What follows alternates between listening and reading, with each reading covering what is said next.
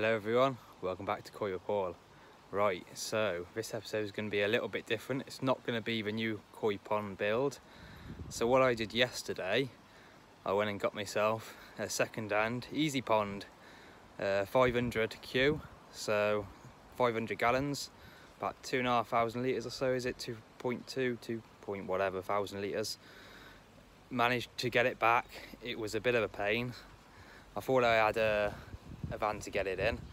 It was about 70 mil too wide to get it in, but luckily I had a friend who had a big trailer, 6x10 trailer, so I popped that on my car, picked it up, managed to get it home, so I'll go and show you what we got. Right, so here we have my new tank. Needs a bit of a clean out inside, but as you can see, it's got a 4-inch bottom drain fitted, nice and solid. A couple of scratches on it, but there's no chips or anything, no cracks or anything like that. All it needs is a bit of a scrub, pressure washer in there. So what I'll do is I'll get the pressure washer out now, give it a bit of a clean down, and then we'll see how this bad boy turns out. Right, so I've got my jet wash. I've just done a little test run on this little corner here and up there. And as you can see, it's boarded up really nice.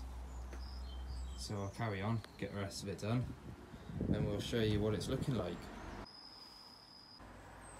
Right then, have a look at this. Looking as good as new now, this is. Really chuffed with how this has come out. Give it a good pressure wash. And a bit of a scrub. It's looking really nice. Alright, so I've still got my new pond here, my easy pond. I think what I'm going to do, pop it down there and I'll show you where we're going to start. Alright, so I'm down my garden now.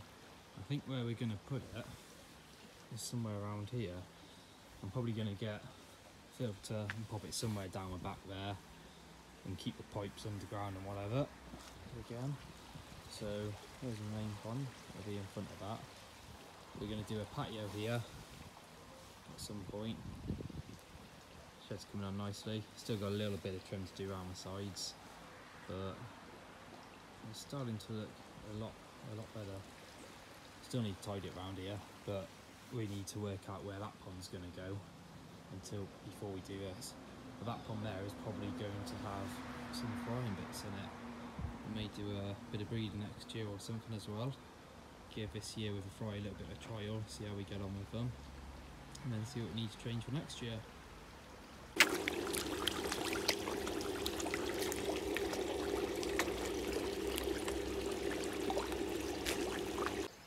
Right, so we got the tank all cleaned up now, looking really nice. I'm really chuffed with that. So originally I got it to use as a quarantine tank.